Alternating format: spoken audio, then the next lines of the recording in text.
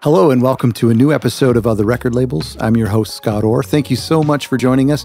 And we're doing our series of our special series called Industry Insiders. And we're actually going to do 3 back-to-back episodes, Industry Insider episodes. I got a lot of feedback from people saying that you missed them and that you like these episodes where what we do is instead of talking with record labels, we actually go out into the world, not literally these days, but we go out and we talk with people who benefit record labels or who record labels commonly work with, people like pressing plants or publicists or playlist curators, that kind of thing.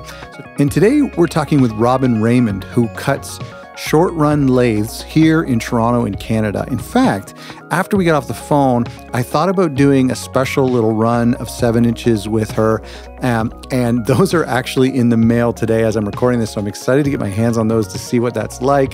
But we talk a lot. I ask a lot of questions that I think will be helpful for our label listeners regarding price breaks and what the ideal quantities are, what the sound sounds like. You know, is it stereo? Is it mono? And so we talk a lot about that, what your color options are. It's a really good conversation, and I hope that you find it helpful. Please go to our website. I have some other helpful resources for you there. Go to otherrecordlabels.com. And that's where you can get stuff like our brand new record label toolkit, which is available at otherrecordlabels.com/toolkit, which just gives you a bunch of things to help you think about the process of starting a record label, if that's your thing. Thanks for listening. I hope you enjoy this episode. So let's talk about lathe cutting and especially, through this episode, how it's an option for record labels or at least how it pertains to DIY labels. I'm excited because I'm really curious about this whole process. And I've just been kind of, when it comes to like lathes and when it comes to like vinyl in general, I've pretty much just been faking it that I know, but I really don't. There's a lot I have no clue. And people will say these like complicated terms and I'm like, oh yeah, okay, for sure. I'll get one of those. And so I'm excited for you to help me fill in a lot of the blanks. And there's a lot of blanks.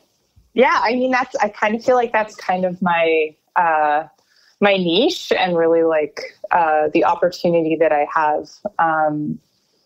I don't know, I guess in this whole space and this market, I guess, really. Because I have been kind of a disruptor and have been just kind of like barnstorming my way into it and like kind of like clearing a path for everybody in my like. Right, because you kind of expect this to be like an old man's game, eh? Like this. Oh, I mean, and that's exactly kind of what it was. I mean, I thought it was going to be, I mean, I didn't really know what it was going to be like. I was just like, I'm going to do that. Let's go do that. And like, even when I went and got the machine, because I had to go to Germany to get it. Okay. I was just picturing like an old German man being very like stern. That's exactly what it was. And he picked me up at the train station and he was like, my goodness. But you are a girl. And I was like, yeah.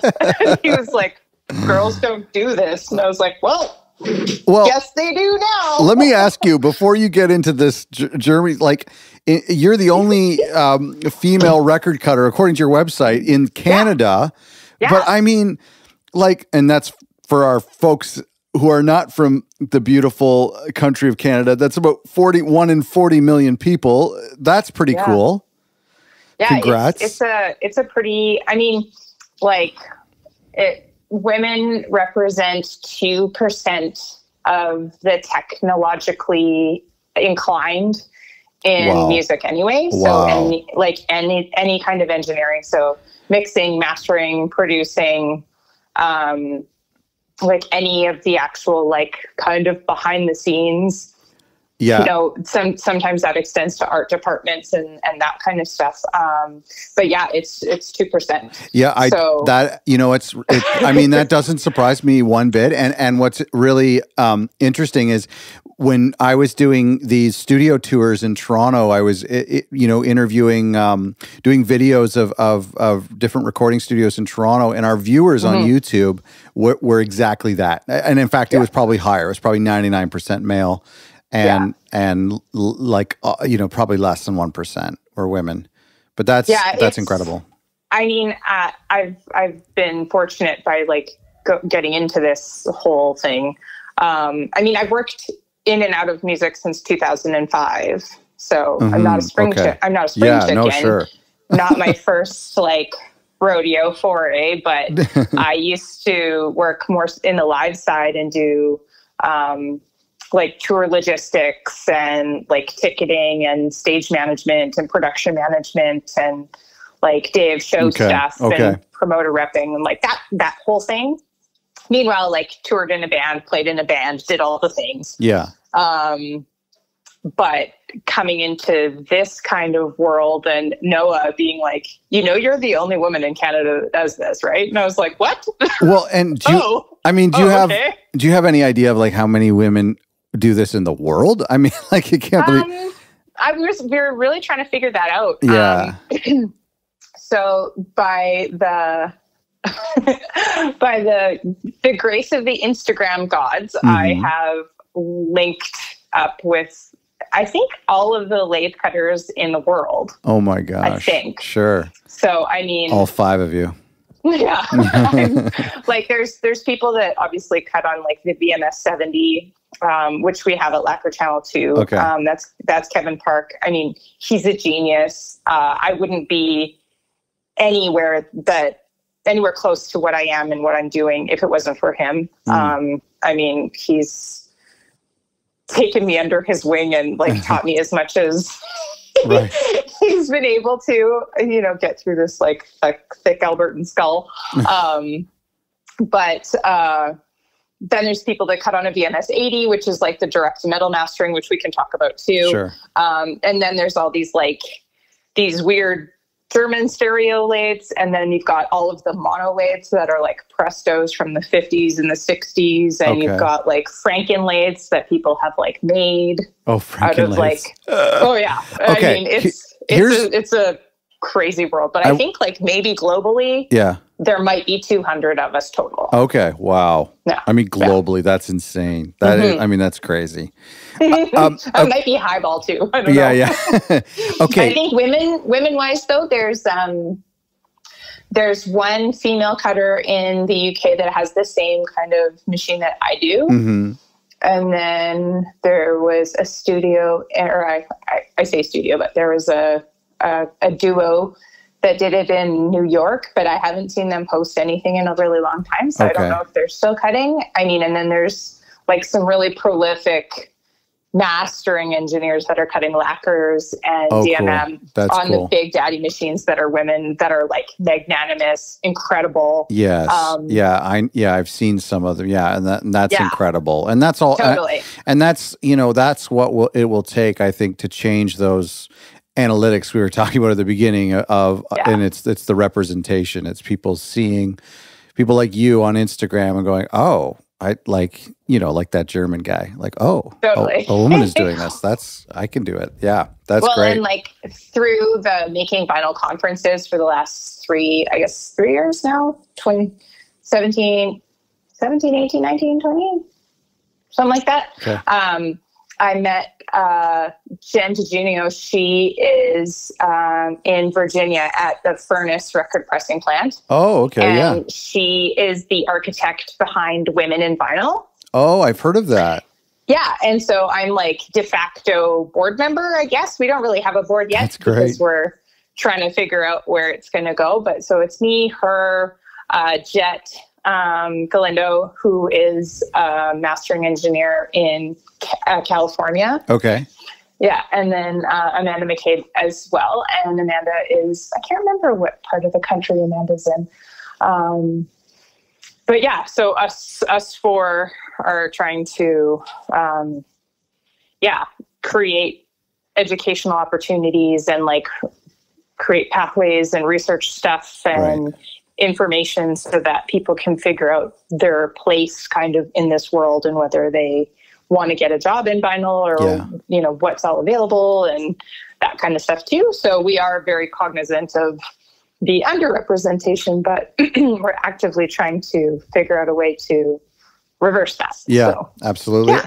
Okay. Can you, I feel like we've gotten so far ahead that I really need you to explain, I need you to explain lathe cutting to to our listeners who are not as smart as you and I. Of course, I know everything about lathe cutting, and I could do it right now if I needed to.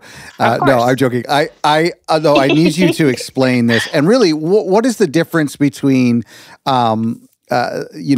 this job that you do and pressing vinyl in the traditional sense? So a pressing plant is kind of where you want to go when you want to do 100 records or more. Okay. Lathe cutters like myself do like 100 or less. Okay. And as little as one. So at a pressing plant, they have minimums, and you wouldn't be able to get one copy from a pressing plant. Sure. Because of the machinations of all the things that they need to do. So, I mean, you could maybe get one done, but they would just have to throw the other 199 out. And it would be really expensive. Yeah, exactly. And like you would have to wait for like 4 or 5 or 6 weeks, right, or 12 weeks just to get one too. That's true. That's true. So the way that they're similar is that whether you're getting a lathe cut or a pressing plant adventure, your record still needs to be cut. Okay. So if you're getting lathe cuts, I cut directly into plastic. I see. If you're going into a pressing plant, you get your record cut into a lacquer or into a piece of copper. Ah.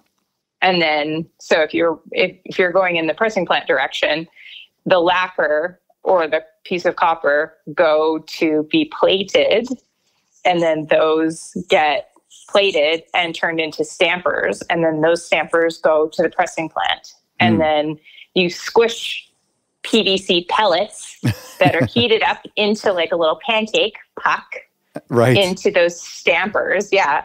And then through steam and pressure, that plastic puck is smooshed out into the grooves of the record that was made from your lacquer or copper. I actually had the chance here in town to do that once on my own record, and it's awesome. a very cool process. Very cool. I got to hold one of those stampers. They're very delicate, and the whole process was quite intimidating. I found it very complicated. I understand why it's so expensive. It's true. I mean, and like it's crazy because they can fire off like 145 minutes. Wow. So that's pretty awesome. Whereas like, so then if you have like me doing a record, I do them all one by one in real time. Right. I was going to ask you. Okay. Real time. Yeah, of course. So if you have a 20-minute side of a 12-inch, then it takes me 20 minutes to do that one side. Wow. And then I cut the opposite side of the record. So I like flip over the record and cut the opposite side. Unbelievable. Do you have to wait before you do that? No. As soon as something's cut, it's good to go. It's final. Yeah. Wow. Yeah. Yeah. And I listen to it in real time too. So there's like a 2-second delay from the cutting stylus to my playback stylus. Okay. So I'm listening to the groove that I'm cutting to like 2 seconds after it's been cut. Oh. And I do that with every single record that I make. Oh, that's very cool. So if I'm doing 40 copies for you, right. I have listened to your record at least 40 to 45 times. That's very nice, because that's in a row. You've probably heard those records more than any other person other than the artist themselves. Even then, sometimes they're like, how do you know all the words? And I'm like, oh, really? Well, I just listened to it for the last 50 hours. If I were you, I would probably price a job according to the sound. I'd be like, before I give you a quote, let me hear the music. That's what I would do.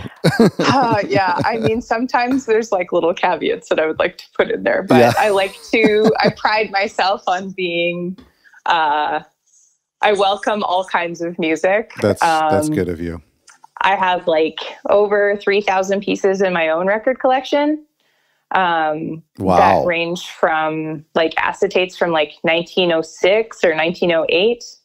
Which is like 2 British ladies talking over tea. That's the oldest record that I have. Oh, that sounds very cool. Yeah, it's really And rad. that would have been like one of the first type of like cut it home type of thing, or would they have gone into somewhere to have that done? Or yeah, no, I'm trying to figure out where it was made, but I think that it might be like a home recording kind of one. It's got a pretty swanky label on it though, so I'm not sure.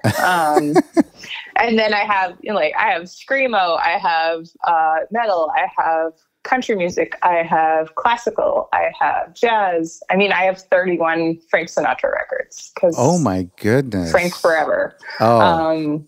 I mean, I have every single record Alexis on Fire has ever made, and like doubles of them so that I have all of the colors. Good for you. That's good for you. I'm a completionist. That's my problem. I'm a little bit more of a, I don't know how many records I have. I could tell you maybe how many feet they take up in length, but I don't, I would say I'm more of a minimalist. I mean, there's some artists where I would definitely take everything they make. At the same time, I really just want it to fit in my living room. And there are times where I would say maybe every 2 years, I'll look at my collection and maybe purge some, like I'll sell some that I haven't listened to in a long time, or I don't feel connected to, or maybe they were freebies or something, but I did that. My granddad passed away and he left me the majority of his collection too. And he was one of the communications guys for the Air Force.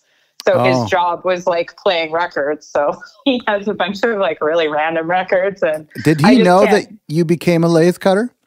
No, unfortunately, he passed away before it happened. I know it would have been perfect. Yeah, it's very it's very in line with I imagine like wartime equipment.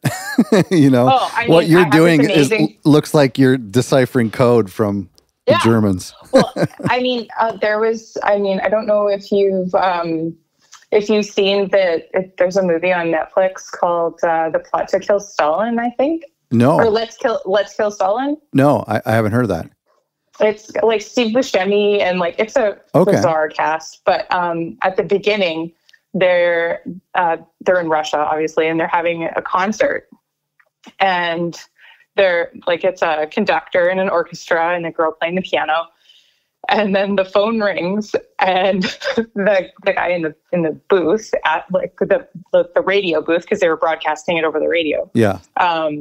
Gets a phone call, and he was like, hangs up the phone, and he looks at the other guy and he says, "Were we recording that?" And the guy was like, "No, are we supposed to?" And he was like, "Oh no." So then they have to get like all of the people back in, and they set everything back up, and you see them like start the concert all over again for them to start cutting a record. Oh wow. Of it, because like that's how they would record something, because they didn't have tape like back in the 40s. So okay, so let me ask you then. You are because on this subject, because we were talking earlier about the fellow from Montreal. I remember he was doing some live performances, and so can you do that? Can someone sing into a microphone like at the Jack White place and go straight to a record? Theoretically, with my machine, you could. There's like a few different things that I would need to do in the signal path. Okay. Gear wise. Okay. But there is one of my other lathe family from Oslo in Norway. He actually sent me a video of him like a side stage with a crazy Norwegian punk rock band. Oh, wow. Side stage. And he was using, because we have the same machine. So he was like, "Here I am. I'm doing it." And I was my goodness. "You're insane." Okay. There's so much. That's crazy. That's crazy. There's so much I want to ask you, because I am curious about these machines, but before I still have some questions about lathes themselves. So totally. Is the sound quality, explain the sound quality to me, because for some reason I kind of imagine them being inferior. And I also, you talked about when we were emailing about stereo lathe, and I always just I would have suspected them to be mono. So can you tell me a little bit about the sound quality of lathes? Absolutely. So that's one of the things that I always try and educate people with, especially when they're shopping around between different lathe cutters or record cutters, because there are a lot of Presto and mono situations out there that do lo-fi. Okay. They cut into like little plastic squares usually. Right. But there are the German created a stereo version. So it's kind of like the big bad boy,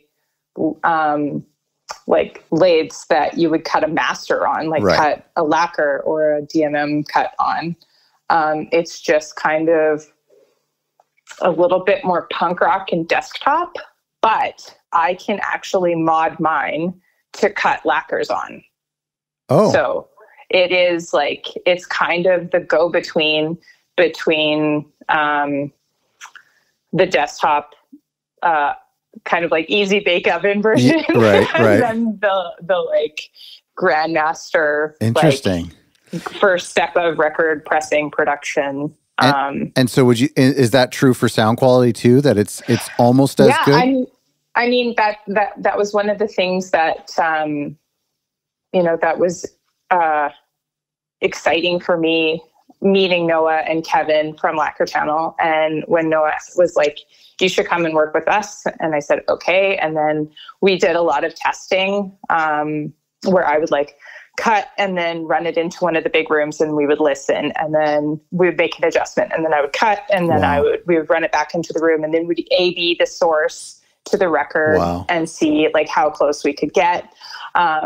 So I like to say, especially because we're in a studio environment, my records are pretty close to press records. Wow. Unbelievable. Like, they're stereo, they're loud. They have a pretty, really low noise floor too. Okay. Actually. Okay. Yeah. I was going to ask you what's sacrificed in your mind. Yeah. I mean, they're a little warmer. Okay. Yeah. I mean, vinyl is always going to be warmer. Right. Warmer sounding. And like it depends on what you're cutting to vinyl too. Not everything translates to vinyl very well. Okay. So, I mean, I really like to caution people with that too, because, there's kind of a meme / joke that goes around, the Lathe boards that is like, computers make music for computers. So like your expectation of what your digital beep boop music is going to sound like on a record might not be reality. Is that an actual genre, digital beep boop? Digital beep boop, yeah. It's like, especially when you get into issues with like phase and things like that, because I mean, everybody is finding their ambient drone noise vein right now in this pandemic. Like, I don't know if it's just like it's true. The signature sound of the apocalypse. Or not all of that music will cut onto vinyl really nicely, especially if you have bass that is panned into very, very left and very, very right. You know, like, oh yes, I've been warned about that before. Yeah, but I would imagine, like in the DJ community, like house music and dance music would be popular to have some of their mixes, cut to single. So does that sound okay? Yeah. I mean, again, depending, if they are trying to make something that is like winning the loudness wars, we're not going to get along, depending on how much bass there is too. So like, there's just kind of, I mean, every single track that I look at, like and I'm so new in my like mastering journey that I have to look at everything. I can't just hear it and be like, oh yeah, it's fine. Oh, okay. Like you open it up on the computer and yeah, I see. I have to look at it through a scope and like see, and there's always like and I have to look out for the health and safety of my machine too. Oh, because there's like, because the actual stylus is moving up and down and sideways, and it's actually carving away plastic to create that groove. And that's what we all do, whether it's plastic or lacquer or copper. Like, we have to like make that groove somehow, and physics will actually just like govern what you're able to do. So are you making any audio adjustments, or are you going back to the client and suggesting any adjustments to the master? If it's something that I'm just like, I've struggled with for hours and I'm just like, there's no way I can fix this. Like it's in the mix. Yeah. Then I'm like, yo, you got to do it. Right. Cause I can't fix your stems. Right. But if it's just like minor things where I'm like rolling off a little bit of the bass or like taking a little bit of the stereo image down or adding a little bit more of a de-esser, like, yeah, I'm cool to do all that kind of stuff. I just like try to not change what it sounds like too much. If I find that it's like really going to be a dramatic change where it doesn't sound like the file I was provided, then I'll go back to the client and be like, hey, right. this isn't working. Yeah, because that could love you mean it, but that could affect their expectations too. Yeah, exactly. So that's the thing, right? Like everybody's always comparing it to digital. Right. So you're like, oh, geez. Yeah. You want to try and get perfection, but oof. Are they sending you a high resolution audio? Like, how do you want the audio? Is it 24 or 48 or? Yeah, I mean, 24, 48, 96 is great. You know, anything that you want to give us is awesome. I've been able to coax some brilliance out of MP3s. Yeah, I imagine. Yeah. But I mean, if we like, that's the other like hard and fast rule that I have, and not just because I work at the studio as well, but also kind of the hill that I'm always going to die on. But there's some record cutters, lathe cutters that will do playlist records, and I just won't do them. Oh, really? What is that? Yeah. Like a playlist record? So somebody will be like, oh, here's my Spotify playlist. Can you put this on vinyl for me? Oh, right. And I'm like, that's sketchy. No. Right. That's sketchy. Yeah. Yeah. Interesting. It's a bootleg. Yeah. Yeah. So you're just blatantly stealing, and you're already stealing. So there's that. And then B, like the fidelity is not good. Right. So it's, you know, we want to make sure that we're giving something good out of the studio always. So like just, you know, studio quality. That's so funny. So you get asked that? People ask all the time. Oh my gosh. I bet. So I couldn't come down there with my iPhone and just Bluetooth you my favorite Spotify playlist. And, what a bummer. I won't do it. I mean, there's people out there that will, and I mean, I probably could make a lot of money doing it. But right. But at some point the FBI is going to come blasting through your door, or the RCMP. And because like Lacquer Channel is the oldest mastering studio in Canada, and we have made some historic records there.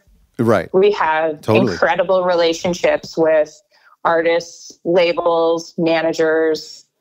You know, I just feel like it's a point of integrity. 100%. Yeah. Oh, 100%. Where it's just it's just the one thing that I'm like, sorry, like, I won't do it. No, I'm sorry. I totally agree. However, if you want to do a cover of that song, sure. No problem. Okay. Sign your IRC and we're good. So tell me the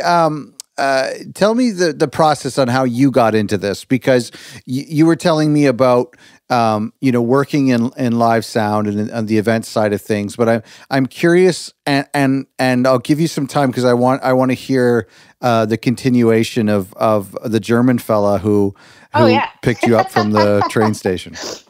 Sure. So let's go back to 2011, and I was working for the third largest concert promoter in Canada, the Union, out of Edmonton and Calgary. Cool. And I had just kind of got back from, I think, my last tour with Motley Crue. Oh, wow. And you were like, I'm done. That's it. No. I mean, I had a total Fight Club moment with Tommy Lee, and that was super weird. Because we were my education is actually in human performance, and I was a manual therapist and an athletic therapist. And so I kind of walked between medicine and music my whole entire life. And it's just been kind of one thing or the other. And so I went back to school and resigned at the promoter. and started working for the Canadian Olympic bobsled skeleton team. Oh, wow. And so I did that, and the Canadian women's hockey team as well. Wow. And so that was like right before the Sochi Olympics. Yeah, I've had a life for sure. So that was right before the Sochi Olympics. So I was doing like tour logistics and stuff, kind of like my tour job, with a little bit of therapy on the side. Yeah. And my old bass player and I were going to Metallica in Edmonton. And he was like, man, what are we doing? And I was like, I don't know. I don't even know at this point, because he was doing civil engineering and just like hating it. And we're like, why are we musicians in our 30s? This is awful. Yeah. Just like whining and crying and buying Guns N' Roses tickets for 3 weeks later, and like just being silly. And I was like, well, color me crazy, but Calgary has the only record pressing plant in Canada right now. And he's like, right. What was that called? Like, Canada Boy. Oh, right. Yeah. And he was like, you know more about records than anybody that I've ever known in my life. And I was like, yeah, I like records. And he's like, why don't you talk to them? I was like, yeah, I could do like their social media or sales or something for them. Yeah. I was like, I could do that. And he's like, yeah, totally. So I was like, all right, I'm going to call them. And so I started to try and like figure out what was going on, and they had actually closed. And so I took it upon myself to figure out what it would look like to get investors and update the equipment and reopen. Wow. And like get it going. Yeah, so that was a big deal when they closed. Yeah, I mean, it was really sad, and it was old equipment and just like kind of a comedy of errors where, you know, just if they could have had, like nobody could have foreseen the way that vinyl like surged back the way that it has. Totally.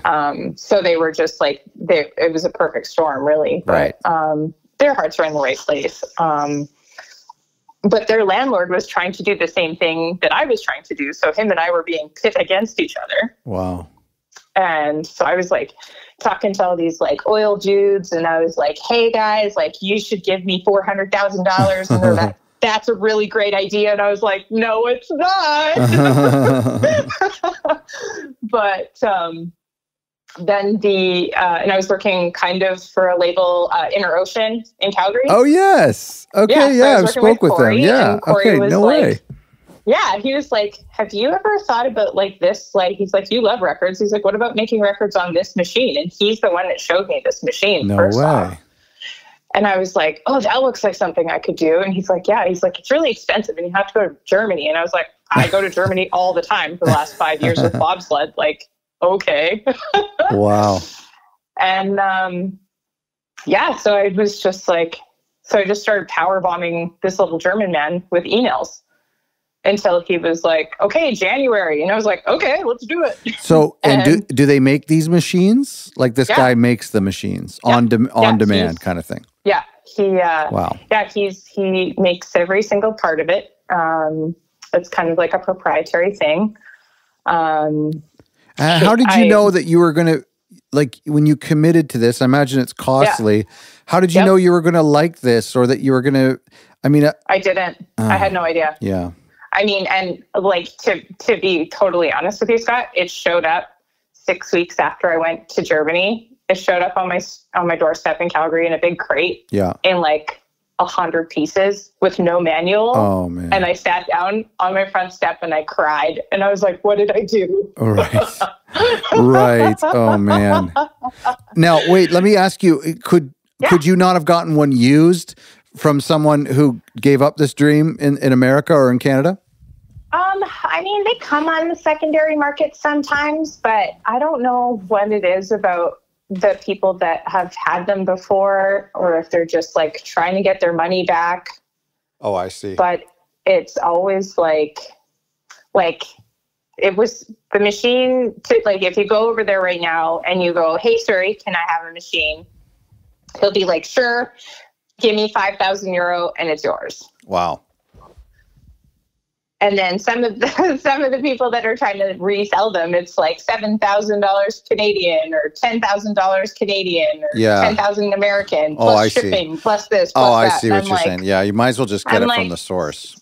Yeah, I'm like, why would I give you all of this money when you might have broken it? Sure. And so I don't know what you've done. So he ships it to you, but why did you go there for him to teach you? Yeah. Oh, my goodness. That's kind of his he's kind of the gatekeeper that way. And I really respect him for that. Right. Some people talk a lot of smack about him because they've had some negative interaction. But he is an absolute sweetheart. I can't say enough about him. He answers every single question I've ever had. That's he nice. Ships me anything that I need whenever I need it. Right before Christmas, I had a catastrophic ear failure, and he sent me a replacement part in 2 days during the pandemic from Germany. Wow, that's incredible. Now he must be loving life because this little resurgence must be catching him by surprise. Yeah, he's had lots of people inquire. but that's his one thing is you have to come to Germany so I can teach you how to use it. Yeah. Because he's I want to make sure that you know what you're doing. Yeah. Because it is mastering is kind of a dark art for sure. Yeah. Record cutting for sure. Record cutting for sure is another layer on top of that. So how long were you there for his little workshop? 18 hours. Oh my goodness. And just a crash course. Literally. Is he a good teacher? Oh, yes. For me, it was perfect. Have you seen... Okay, wait, sorry. You were talking a lot about hockey and bobsledding. So have you seen the Mighty Ducks, the first Mighty Ducks movie? Yes. Okay, do you remember Hans, the guy who sharpened the skate? That's who I'm imagining. Am I close? So he's he's just a little bit shorter than I am. So I'm 5'6". I imagine him a little bit of a Yoda character when it comes to That's exactly how pressing. I describe him. Okay. Yeah. And then his brother is so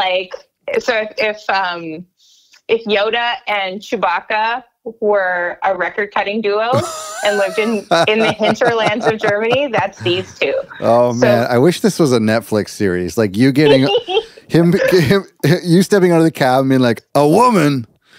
And I would love this story. It was so funny because I had purple hair and he was just what the fuck is going on? And I was hi. Okay, so he teaches. Now, I forgot to ask you, these go on to blank discs. Is that right? You don't have these pucks that you squish. No. So I get my records, and I call them records with air quotes. Yeah. So I get my blanks from Germany, from Surrey, or from France. There are a few other blank suppliers in the world, but I have the best success with the French ones and the German ones. I'm trying to find a Canadian supplier. Okay. I just haven't had enough time to do enough R&D and testing. Right. Oh, I see. Because I've been so blessed with how many people have trusted me to make their records in the last 2 years. It's been incredible.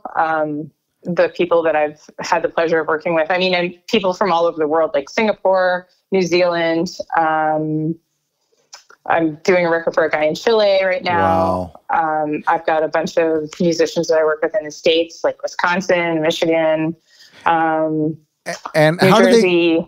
Going back to the discs, how do they compare to the vinyl we get from pressing plants? Are they heavy? Are they lighter? Can you do colored or transparent?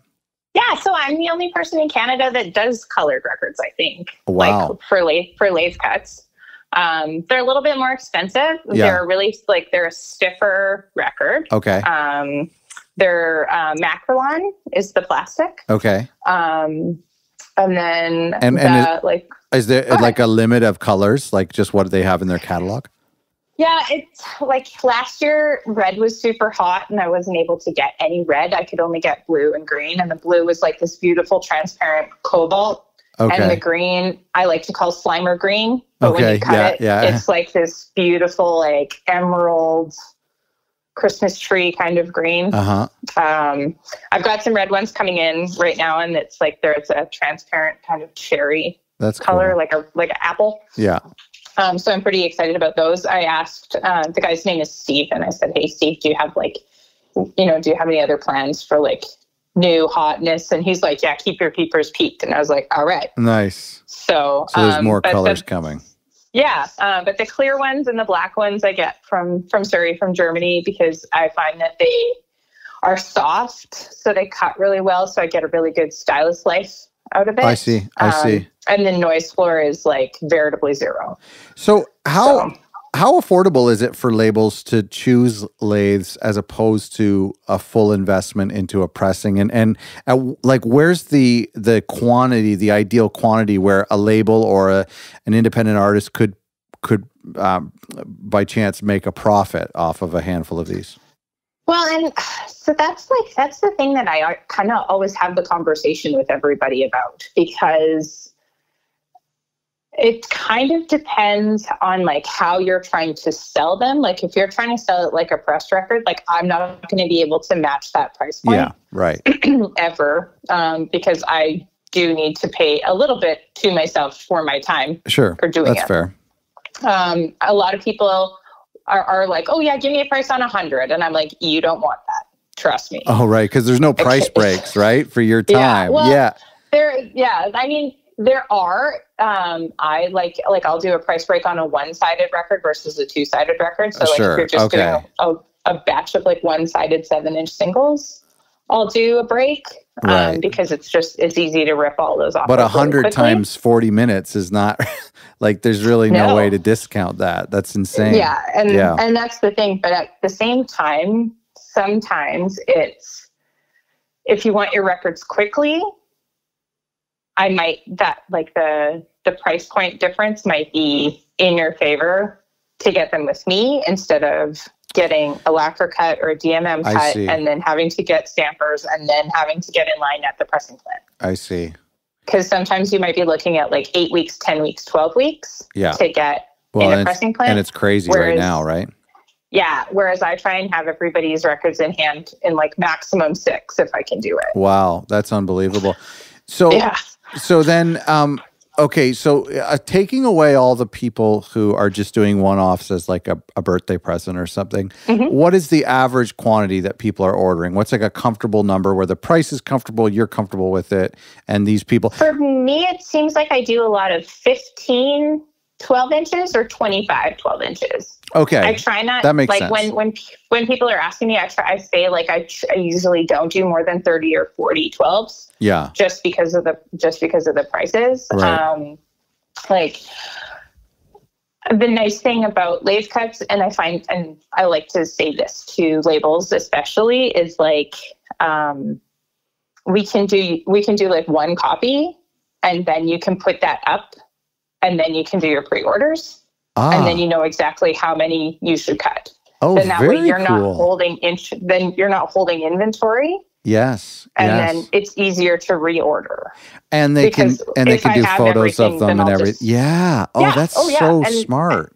And like I'll send out a test cut, especially like if anybody is doing more than 20 with me, I'll always give them a test cut so that they can make sure that they love it and they're happy. Yeah. Before we go forward with anything. I think what you were saying a couple of minutes ago, that I don't know if you were getting to this or if you alluded to this, but you know, when you have a pressing of 200 or 300 or 500 from a pressing plant, you could really price them down to like 15 or 20 bucks. But I think if I'm reading you right, like if you're doing 25, you really should be pricing these to your fans as if they're getting one of 20 records, and therefore they should be okay with spending $30 or $40 or more on a collector's item, so to speak. Yeah. And that's kind of like, that's the way that I like to to put it to them too, where I'm like, this is hand cut. This is bespoke. This is like, you know, this is made for you by me in real time. Yeah. So there's also not going to be any errors on it. It's a one of a kind in a way. It is 100%. I mean, because like not all of the lead-ins will be the same because of where I like choose to lower the stylus. So I might do, you know, like 2 wraps of the lead-in, or, you know, I cut all the labels myself usually. Sometimes I'll get like really flashy ones if it's like I'm doing a soundtrack for a movie for some people in the States right now. So I got some like really flashy labels done for them because I was like, oh, I mean, like this is because they did a Kickstarter to do their film. So the vinyl is actually like part of their Kickstarter packages. Oh, that's awesome. Yeah. So those are really cool. And so what about the packaging options? So you said labels. So I do labels, inserts. I do full color printed jackets. Wow. I've got a really great and you can do just relationship. like minimum, like low quantities of that? Yeah, I can do one. That's unbelievable. Yeah, and the price point is actually pretty decent. You know, like I say, like, you know, if you're getting one record, you might as well get 2. Yeah. Because, you know, generally the printer will send like 2 jackets anyway, so you might as well have them both. Yeah. But yeah, like labels, inserts, poly bags. Every single record gets a poly lined sleeve to make sure that your record is like beautiful and, you know, kept nicely. There's no scratches from paper sleeves. Yeah. Because nobody wants to have that. Yeah. I etched them I put I can write on them. So there was at Christmas time last year, I guess a month ago. Yeah. Like I was like, hey, I wrote this song for my wife for Christmas. Oh, wow. Can you put it on a record? And I was like, absolutely. That's amazing. So we did a 7-inch and like their song, he did a cover of their song, and then That's cute. we did the song on the other side. And yeah, their wedding photos were the labels that we did. Oh, and then wow. I wrote like happy anniversary or happy birthday or whatever in the dead wax too. Oh, wow. That's really cool. Yeah. Because I can do that. That's great. I mean, I have such a good relationship with some other providers that, you know, we can, if people want stickers, if you want die cuts, like anything is on the table. And that's kind of like why I don't, like on my website specifically, I don't have pricing. Yeah. Because every single project is so different that I would rather have the conversation and be able to customize it based on like what you want to do. And then if it's like, if the price blows your mind, then we can be like, okay, well, we don't have to do this and we don't have to do this, but what if we did this and here's some options this way? Right. Here's how we can make it cheaper. Here's a way to do this. But right. That's really cool. I'd rather have that, like, to make it affordable for labels and stuff, because like I do offer a little bit of a break for labels specifically because they're giving me subsequent jobs too. Right, sure. So that's great. I would rather like keep that machine going and give them good product that they can rely on and that kind of stuff too. So I wonder, I love this idea of like, you know, doing special editions. I've got a record in a couple months that's going to be 10 years old. And I was thinking, maybe I should maybe do like 10 copies or something and sell them for a premium or whatever, you know, just to whomever wants it. Totally. That'd be fun. We should talk after this. That's cool. Yeah. Oh, no, totally. I love it. I mean, I love doing anything. And like I say that my mandate is like bringing vinyl to the people because there's always a way to do it. I mean, I'm trying to figure out a way to talk to the indigenous leaders from the CBC and stuff and figure out if there's a way to do or help with their archiving project. Oh, cool. Because they've been going to different indigenous groups and like recording examples of their language. Their language, yes, that's right. And stories and stuff, but they're doing it all digitally. Oh, and okay, yes. I would love to be able to give them a physical format. Right. To go along with that. So, right. Oh, that's awesome. I mean, that's kind of like... That's awesome. that's the dream project. But. Yeah. Oh, that's so cool. I mean, it's so awesome. You know, I was reading the Sun Records biography a couple years ago, and cool. What's his name? Sam Phillips got his start by recording and then, you know, pressing records of like funerals or people's like graduations or church services or weddings and stuff. I think that's so cool. I think that would be fun to do today for certain things. Oh, totally. There's one of my compatriot colleagues that lives in the States in Tucson. He has a gig with the Nashville football, soccer team to record all of their goal calls. Okay. Onto record. Okay. And then the man of the match gets like a record of all of the goal calls. Oh, wow. That's so cool. Yeah, little things like that, eh? That's so funny. Totally. I mean, I did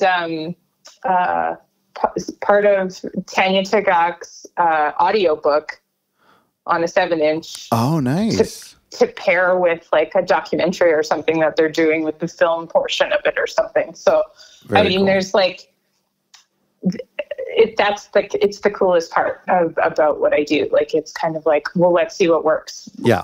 There's always there's only been one record that I was like, I can't do this in the last 2 years. Really? So, that's incredible. Yeah. Well, and I mean, I think what's so cool about this gig is that it's an innovative space in the music industry, even though it's like a very old technology. It's, to me, it's like, I think if somebody brings you just a record and a jacket, it's boring. But like for somebody to use this as a way to really excite their fan base, I think it's a very cool thing. It's been I think the gold standard of what's been going on in the pandemic is like people wanting that tangible format. You know, like whether they're doing an online concert or a streaming thing or whatever. But, you know, we're all missing that touring, that's right, live show interaction where, you know, you get to have the moment with the person. I mean, and everybody's got like 100,000 black t-shirts, so that's the last thing that you need. But it's really easy to spend like $10 on a 7-inch, especially if it's a new song from the band that you haven't heard before. Yeah, that's a good point. So, yeah, I remember actually when Arcade Fire came out with their last record, that they pressed their first single to vinyl, like I think to maybe just like a handful of copies and put it in a record store somewhere and made people kind of race to get it. But that's so, you know, that's so cool. And I think even regular artists can do that by just saying, you know, here's a new song I wrote, it's on vinyl. You know, you can get. Well, and that's the one thing, like now that more people are being armed with doing their own digital distribution, their own digital deals and things like that, like working with CD Baby and TuneCore or whoever, like you can kind of quarterback your own career. Now, if I give you the tools to circumvent needing a label, right. And like, no shade, but sure. You know? Wrong show to say that. Thank you. Yeah. This episode will be released on New Year's Eve, 5 years from now. 2024. But it allows people to like explore that space where they're like, hey, I didn't have enough money to make 100 records, or I didn't have the backing to do XYZ. And now, you know, I'm like, oh, you want to make 5? Let's do it. Like, you want to make 15? No problem. Witch Prophet, that's crazy. Like, she's nominated for the Polaris Prize, right? Here's a crazy idea. Can you imagine if an artist, I was just thinking about this, I've got a record coming out in 10 months and it's done now, it's mastered this week. And I'm thinking, how fun would it be? I don't know if I would do this, but if to sell one copy of your unreleased record like 6 months before the release for like, you know, $250 or something. I mean, I personally would pay that to an artist that I love as a way to support them. But you know, that's the kind of things that could be really cool, because you know, it's on, the only people who can hear it are the people who have that record. Totally. Oh, I mean, and like, you know, it might be bootlegged if they have the wherewithal to use a USB turntable, blah, blah, blah. Yeah. But like, I mean, if somebody's supporting you, totally. I love this. That was one of the coolest things that I did last year, 2018. I don't know. Days make no sense anymore. Yeah, I don't know what year it is. But I did 125 for Dallas Green. Wow. And that was super rad for me. And then to go on Discogs and look that record up and see that it's going for like $350 for a 7-inch. I was like, wow. What? Wow. Yeah. But that's the nature of it, because there was only that many made. Yeah. Oh, that's so cool. I'm like that. And that's the thing. So, I mean, like sometimes when people are busting my chops about pricing a little bit, I'm just like, well, this is a finite supply. Yeah, like, absolutely. Nobody can make any more. Well, I think we've touched on it so much through this episode, but I wanted to ask you, before we end, I wanted to ask you about your thoughts on why vinyl has become so popular. And I think we've touched on it in 100 different ways, but there's so many years after its initial reign. Why do you think it's popular again? I do think it is because of that tangibleness where everybody just wants that moment. They want that thing.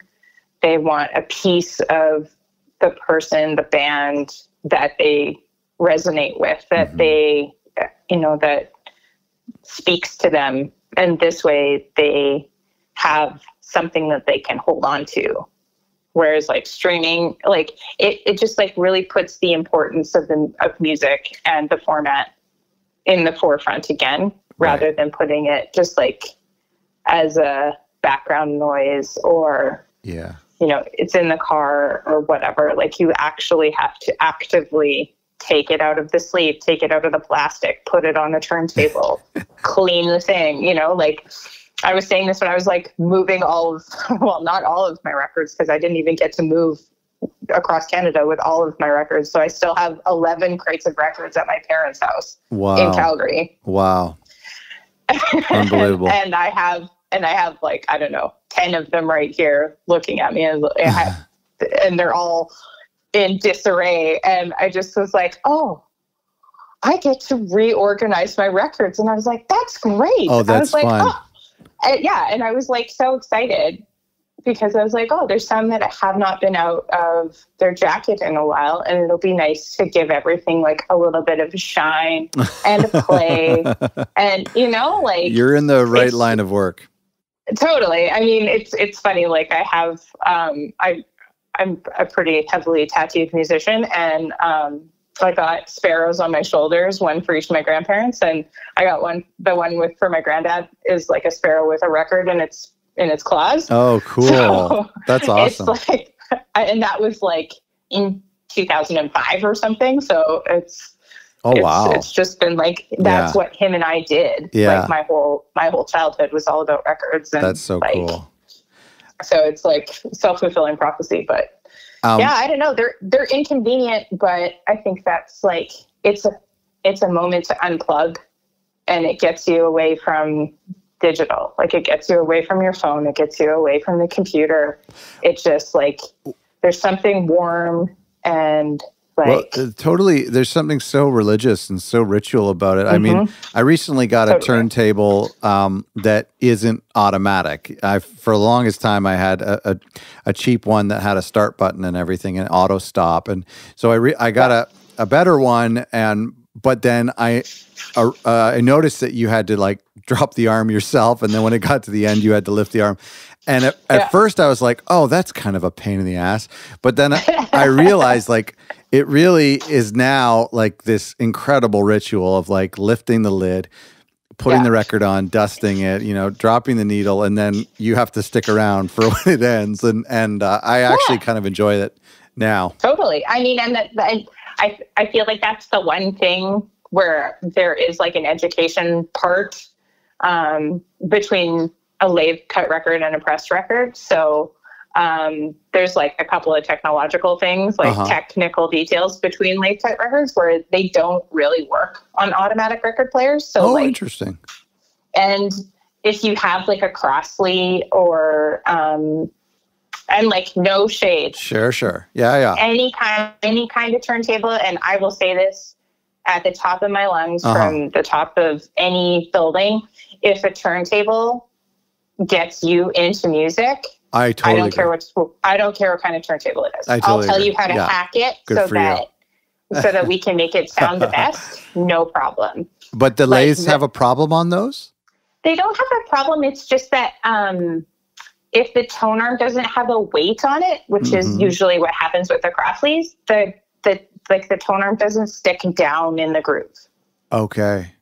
So you just need to, and the hack for this is to put like a penny or who has pennies anymore? If you have like a nickel or a quarter, you put it on top of the head shell and you put a little piece of tape on it so it doesn't fall down off of the record. Oh, cool. And it gives it enough weight to stick down into the I can imagine. Yeah, those arms are quite light. Yeah, and so sometimes they just they kick out and then everybody's like, oh my God, the record's defective. And I'm like, it's not. Yeah. Take a breath. Everything's fine. But also because of the RIAA curve, and the standards for the recording industry of America, blah, blah, blah.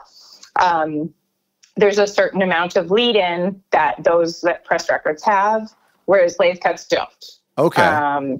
So it's not going to do the same amount of revolutions, and it doesn't have the same depth because some cutters like to have a really heavy stylus, so they cut really deep grooves, and some because I cut on a 2 millimeter thick disc.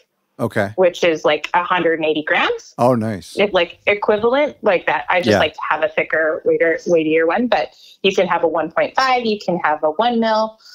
You can do flexies, which obviously you can't have a super weighted turntable or a super weighted stylus if you're going to do a flexi because you'll rip right through it. Yeah. So, it's just kind of sometimes you have to have a little bit of trial and error with things like that. But I love talking about records. That was the whole impetus for my original Instagram. Before I even got into cutting records or whatever, my Instagram was just hey, everybody, here's my records. Let's look at them. So you said, I think before we were recording, I don't know if it was when we were recording, last year in 2020, you did 1,700. Is that what you said? Yeah, about that. Yeah. I shipped 1,255 or something like that. But sometimes things go wrong. Yeah. Unbelievable. And so when things go wrong, I need to start from the beginning and redo that whole record. Wow. That's crazy. So that's why I want to make sure that everything is perfect before I start cutting, because if you have a problem, then it's just nightmare inducing. But but yeah, I cut about 1,700 records last year. I think so far this year I'm at 225. Wow. So you're 25 days in. Yeah, you're ahead. Yeah. So wow. Yeah, I love doing it. I love being busy. I like being competitively priced so that I get records into people's hands. It's the best job in the world. I'm so good for you. I'm so stoked and thankful to be doing it. Being able to talk with you is incredible too. I've listened to the podcast for so long, kicking the idea of starting a label around, and I'm like, do I have time? I don't know. Yes, I do. I'll make it work. Do it. Yes. It's it's been wild. Moving out here was crazy. People are just like, you did what? And I'm like, yeah, I know. Whatever. Well, thank you so much for doing this. I think our listeners are going to find this extremely helpful. I hope so. My email is always on. So, if anybody has any questions, please feel free to reach out. If you have questions about mastering or where to get records made, if you need a pressing plant, there's I can hook you up. If you need any recommendations for anything, I'm happy to demystify anything in the world of vinyl, because somebody's got to be the somebody's got to be the Willy Wonka of vinyl, and I think that's me. And thank you all for listening. Go to redspaderecords.com to find out more. And we've got a couple more of these Industry Insider episodes coming up all in a row. So make sure you subscribe and stick with us. Get all of your free resources for independent records by visiting otherrecordlabels.com. Thanks for being a listener.